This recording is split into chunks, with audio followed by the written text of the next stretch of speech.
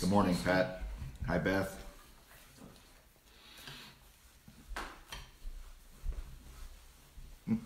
There's Sandy. There's Lindy. Good morning, everybody. Good morning, Leo. We'll wait just a few minutes here. Good to see your presence here.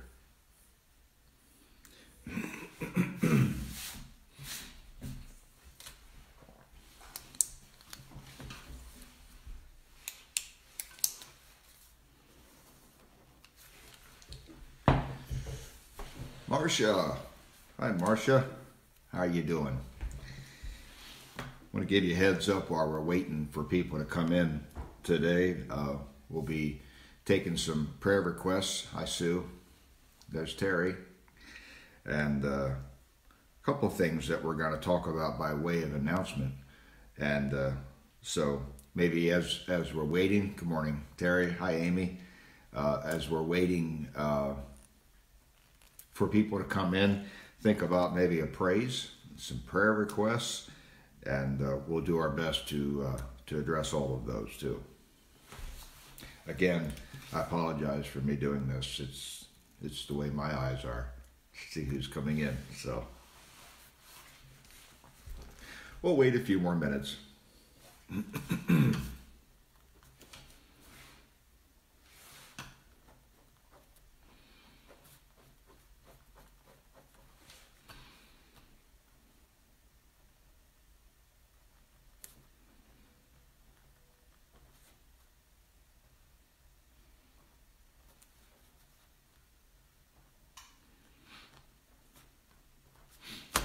Somebody have a praise the Lord this morning you'd like to share with us.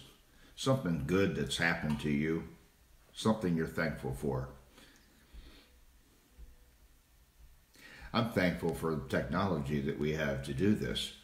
That we can, to some degree, stay in touch with one another.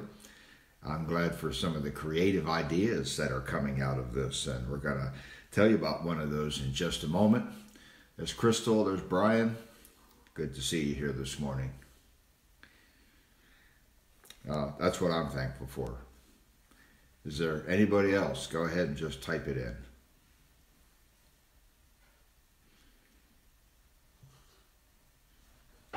There's my dear.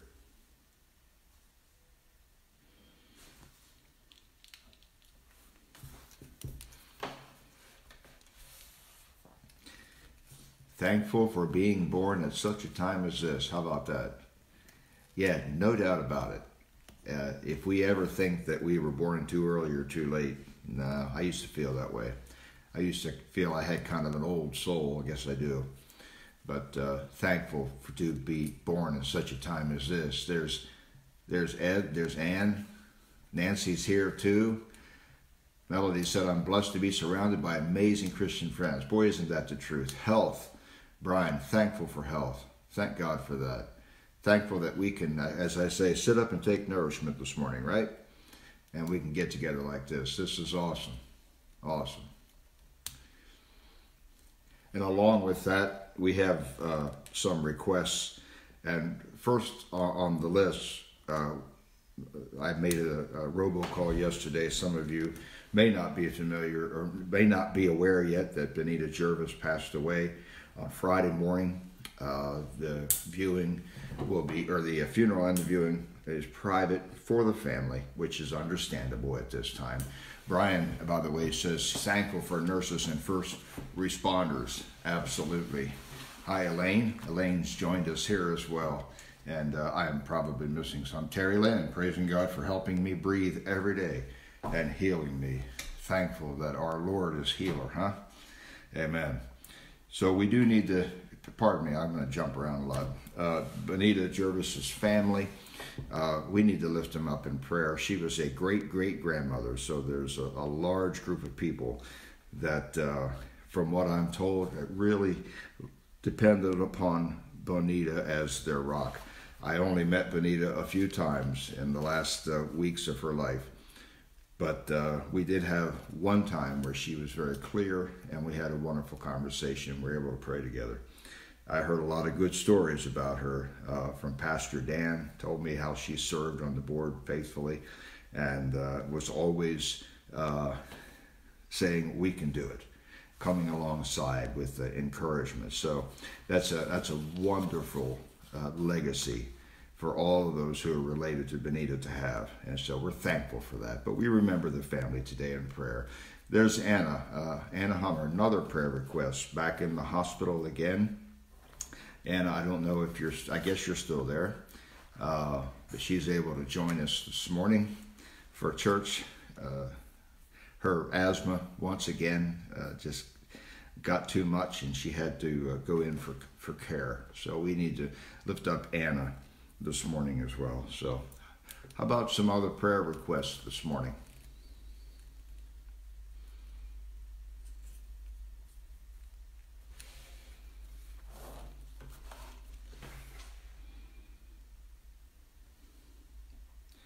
While we're waiting, let me make a few announcements. We had originally planned our annual business meeting for 2 weeks from today. That's going to be postponed until further notice. We'll get to that. No problem there. Also, there's a board meeting that was scheduled for this coming Thursday. We're going to put that off too. For now, we're going to make it next Thursday, and if we have to push it ahead a little bit further, we can do that too. You know, these kind of things, it'll all get done. Trenton Rotz and Tony Moberly, we need to remember in prayer. We've been praying for the two of those. Yes, Brian's aunt, that's Linda Hansot, right? Her family, and Pat's brother Paul, as he's going through this awful cancer. And Sue, I know you're here. Do we have an update on your brother, on Dennis? Maybe you could let us know that. We've been praying for Dennis as well. Also, some of you will know Nancy Burkholder. She used to attend regularly, from what I understand. Nancy and I talk together on the phone quite a bit. And she's at Episcopal Square, and her memory is poor, and she gets confused, and she's suffering with a lot of anxiety, especially through this troubled time.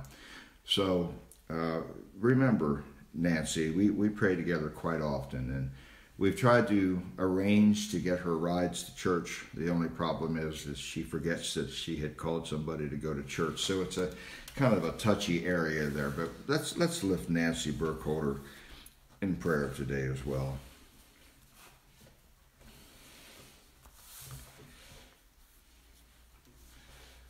Elaine says, co-worker's mom, lung cancer. Okay.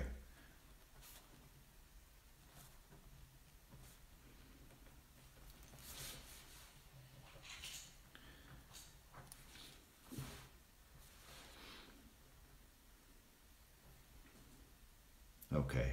Wait a minute if there are any others, and then we'll go to the Lord in prayer, okay? We don't have to wait on God for the technology to catch up, do we? We can just come to him in the name of Jesus. What a privilege that is. Can somebody say amen to that, huh? What a blessing it is that we have a loving Heavenly Father that is just waiting to hear from us, and he wants to hear from us, and he wants to hear about the little things and the big things, anything.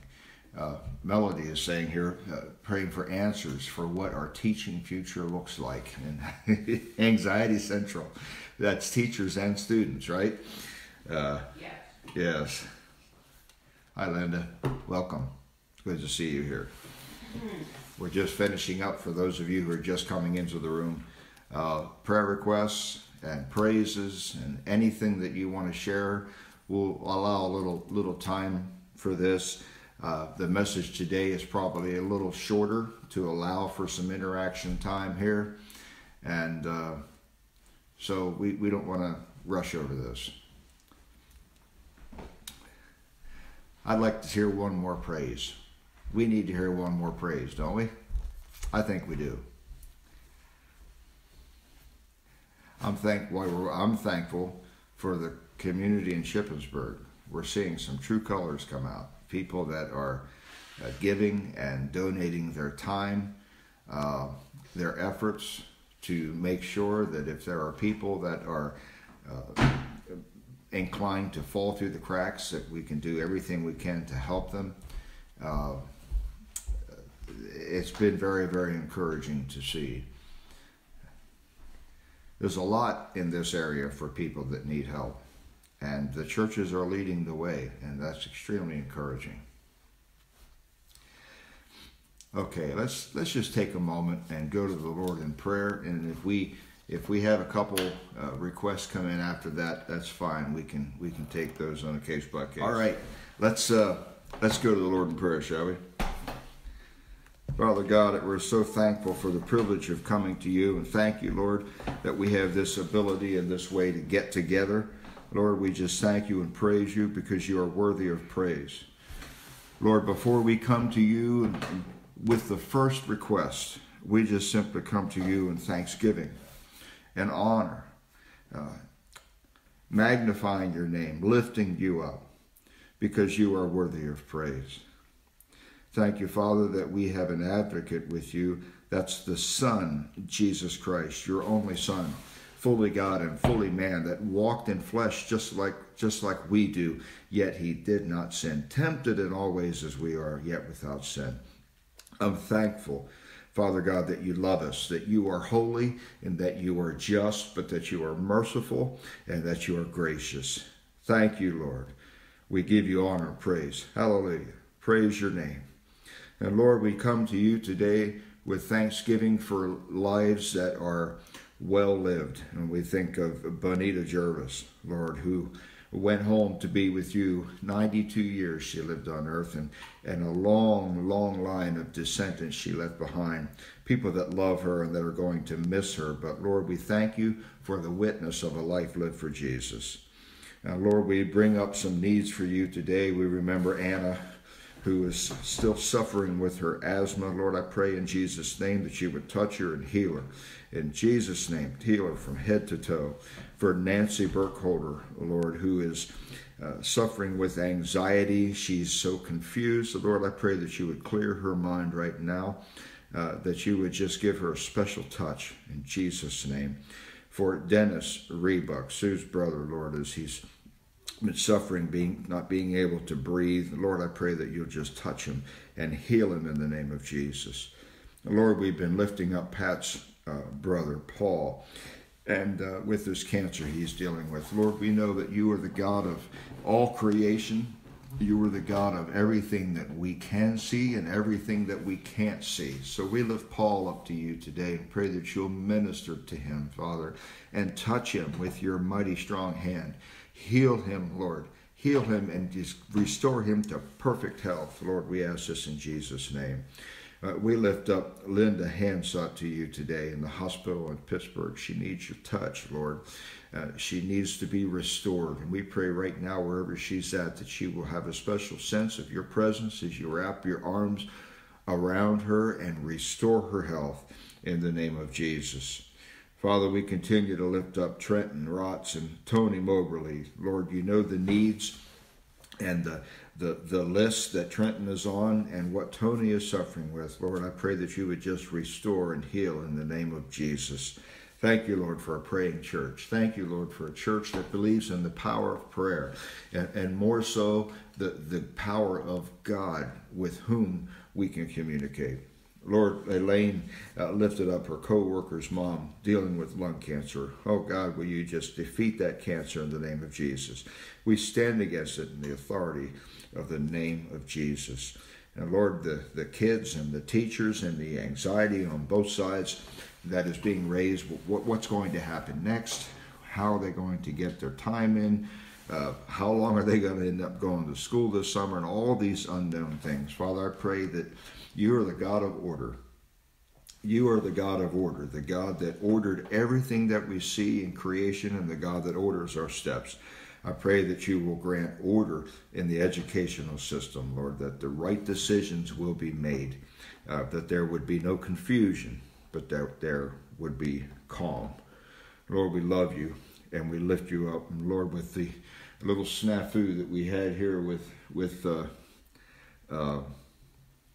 seeing comments, Lord, if there were some that were raised that I cannot see, Lord, they come up before your throne, Lord. And I pray that you would meet these needs according to your riches and glory. Thank you, Lord. Thank you, Lord, for this time together, for every single person that's in this room today. Lord, we give you thanks and praise in Jesus' name. Amen. Amen. Something happened the other day that reminded me how our memories work.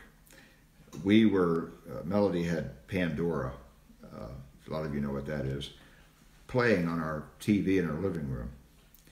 And it was on kind of an eclectic mix of music. And there was a song that came on from somewhere in the 70s, and it took me back to my early teen years. And immediately in my mind, it put me in a place.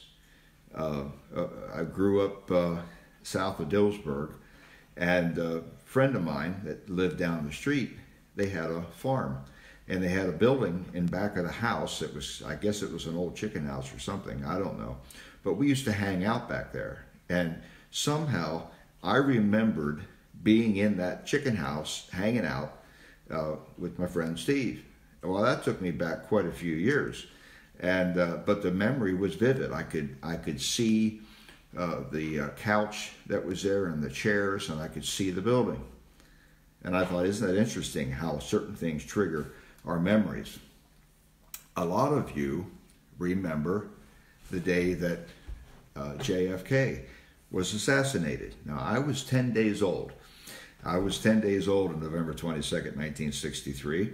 But certainly there are many of you that are watching now that can remember exactly where you were. And after his assassination, there was one major change that was made. That whenever there was a presidential parade of any kind, from that day on, the presidents were in vehicles, enclosed vehicles with bulletproof glass. So after that happened, after that event happened, things were never the same.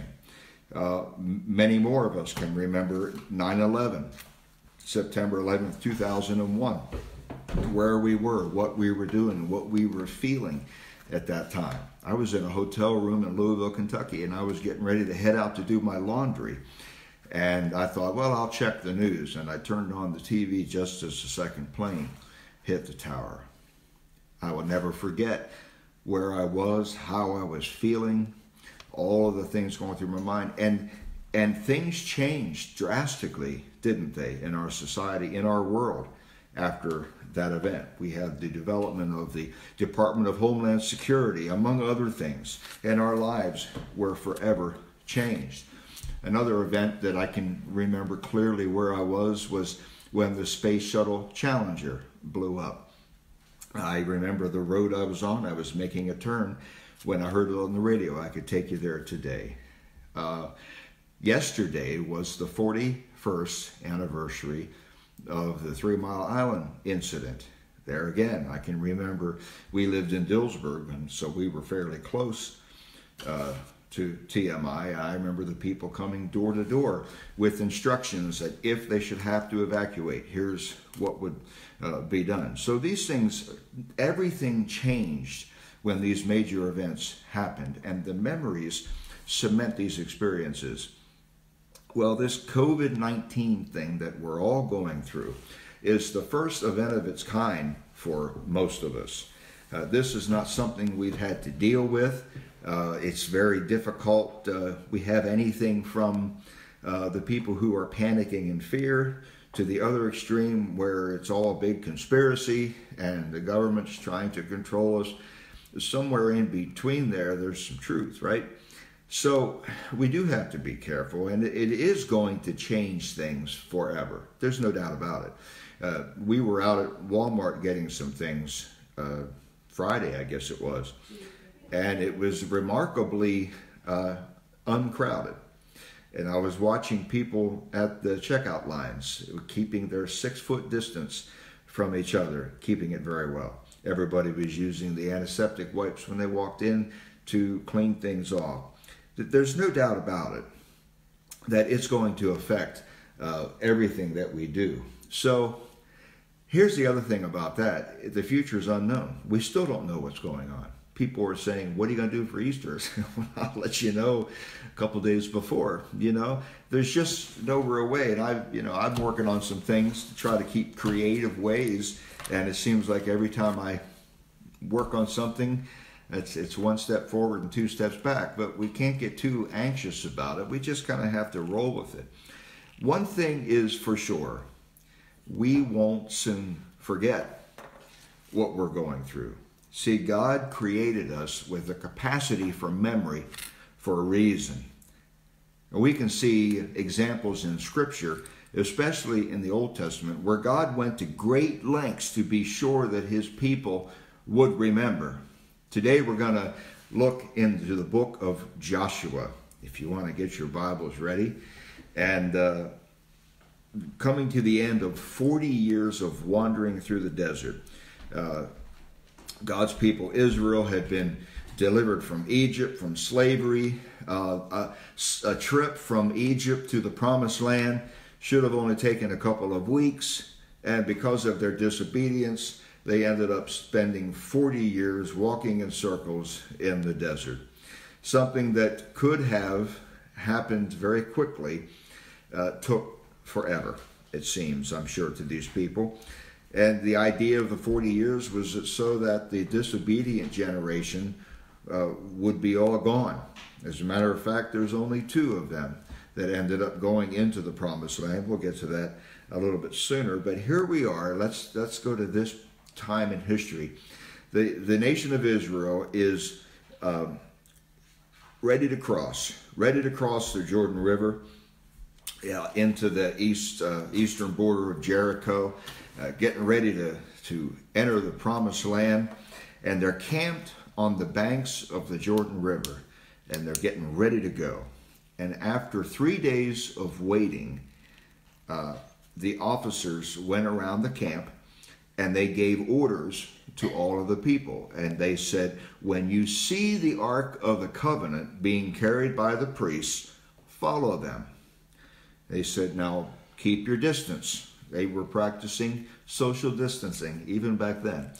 The officers told the people, keep your distance, but when you see the priests going in with the Ark of the Covenant, you stay 2,000 cubits behind. Well, everybody knows what a cubit is, right? Now, it's about 3,000 feet. Keep 3,000 feet behind. So Joshua then gave some more orders to the people, and he told them, he said, consecrate yourself. Well, what does that mean? Well, it means make yourself holy. So if I were to say today, consecrate yourself, you can think of a number of ways that you would do that. You would fix your thoughts on the Lord. You would come before him in repentance, right? You would cleanse yourself. In this case, we can just say, Jesus, wash me again in your blood and forgive me of my sin. So this is what he was encouraging the people to do, preparing themselves. Make yourself holy. And Joshua said, because tomorrow God's going to blow your socks off. That's a paraphrase. That's the Beitzel paraphrase. Basically, that's what he told them. Tomorrow, God is just going to do amazing things. So the next day, the priests set out carrying the Ark of the Covenant into the Jordan River. And as soon as they set foot into the river began to back up. And this great wall of water had built up. And then where the priests were, they walked into the riverbed on dry ground. The priests stopped in the middle of what would be a raging river because it was at flood stage during that time. This would have been harvest time. So they're right in the middle of what would be overflowing its banks, and here's this huge wall of water. And while the priests were in the middle, the whole nation, all 12 tribes worth of the nation of Israel, passed by on dry ground. Well, that's a little bit of the before story. Now I'd like us to go and see what the Word has to say from this point on. We'll just take a few verses at a time.